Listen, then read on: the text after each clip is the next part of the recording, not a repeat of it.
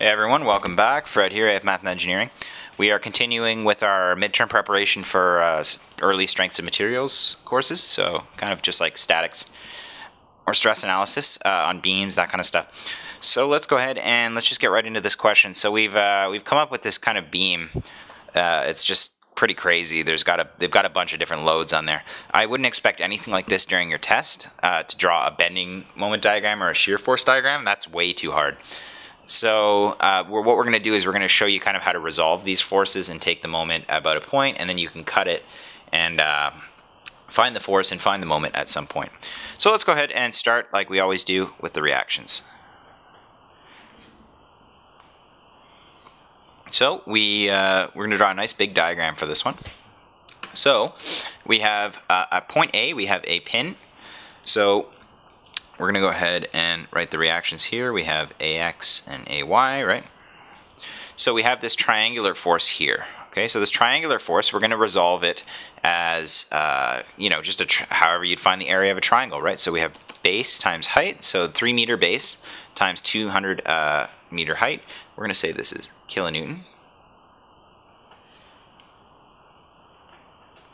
Okay, sorry about that. So we have kilonewton, and we have 600 divided by 2.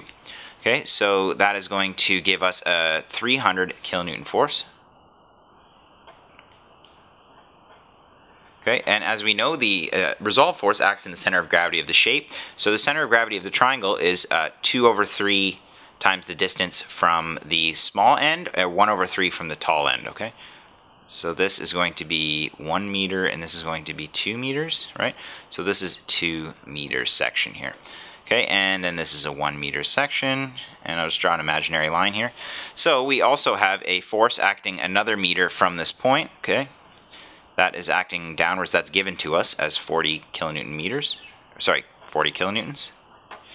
right? And that is also 1 meter. Okay, so as you can see, I'm just kind of resolving each force as we go from left to right, and as we go, I'm writing all the distances in between the individual points, okay? That's important to stay nice and organized, all right? And now we have 1 more meter over to point C, right? And at point C, we have I'm just going to draw another imaginary line here. Okay, we have 100 kilonewton force over a 2 meter distance. Okay, so that's going to be 200 kilonewton acting down. That's 1 meter and 1 meter. Perfect. And now we have point B. Okay, so at point B, we're going to have a reaction. We'll call that BY.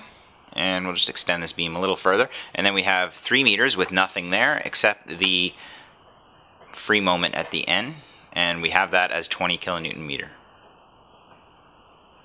Okay, cool. So we've drawn our free body diagram, and we have everything we need to find the reactions, right? So let's take the moment about point A. And with the moment about point A, okay, so we have a 300 kilonewton force that's acting negative, and it's 2 meters. Okay, we have a force that's acting downwards again, so that's going to be negative, and that's 4 meters. So a 40 kilonewton force acting 4 meters from point A. We have a 200 kilonewton force that's also acting down, right? And how far is that? Well, that's 2, 3, 4, 5, 6 meters. We have BY, that's acting in the opposite direction, so that's the knees, so it's positive, counterclockwise, BY, and that is going to be 2, 3, 4, 5, 6, 7 meters. Okay, and finally we have a free moment here of 20 in the positive direction. Cool, so as we've done before, all we need to do is go ahead and solve for BY. Okay, so we are going to have everything, and this is going to switch signs. BY, we can keep that the same. So we have 1200 plus 160 plus 600 minus 20 divided by 7. That's going to give us 277.14 kilonewton and the upward direction here. Cool, and let's go ahead and solve for AY. So let's just go ahead and take the forces in the Y direction. We'll say up is positive. So what do we have here? We have BY. So we have 277.14 minus 200 minus 40 minus 300 plus AY is equal to 0. Okay, if we go ahead and calculate that, we have 300 plus 40 plus 200 minus 277.14. That's going to give us 262. 0.86. Cool. Pretty easy, right? All right. So now that we've found the reactions, let's go ahead and let's try and figure out what the question's asking us. And it's asking us to find the shear force and moment at point C. Okay, so whenever we want the exact numbers of the shear force and the moment at a point, the internal forces, okay, we need to cut the beam at that point. So let's go ahead and cut the beam at C. Okay, so we'll cut it from the left.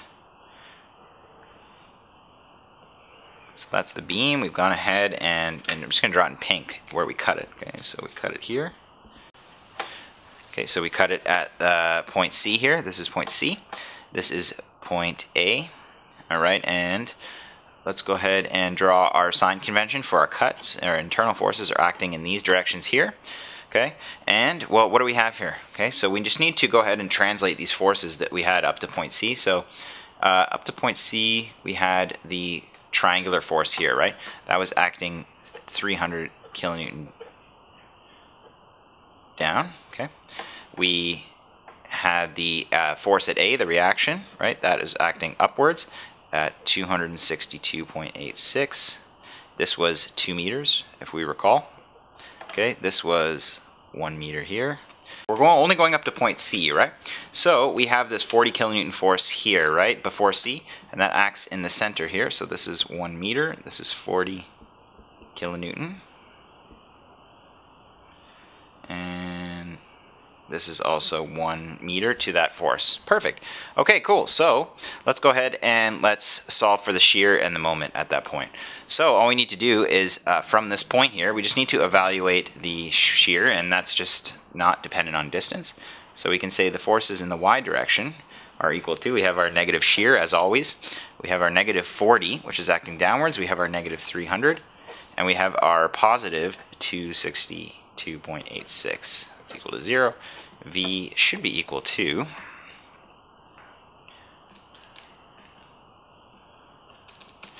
we should have negative 77.14. So that is the shear at that point.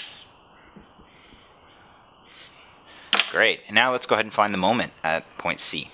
Okay, so the moment at point C is equal to, we have this free moment M, we have a positive 40 kilonewton force.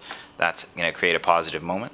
We have a 300 kilonewton force that is acting positive direction 3 meters, okay, from that point. And we have the 286, that's going to be negative, right, because it's going the opposite direction. 262.86 times 5, right, this distance. Okay, that is going to be equal to 0. And if we go ahead and solve for M here, we should get, if we just throw that in our calculator here, M is going to go to the other side, right? So all of these signs are going to change, so they'll be opposite. Perfect. So we've solved for the shear, we've solved for the moment at point C, and that's it. That's what the question asked us for. Hopefully this helped, and like and subscribe if you enjoyed the video. Thanks for watching.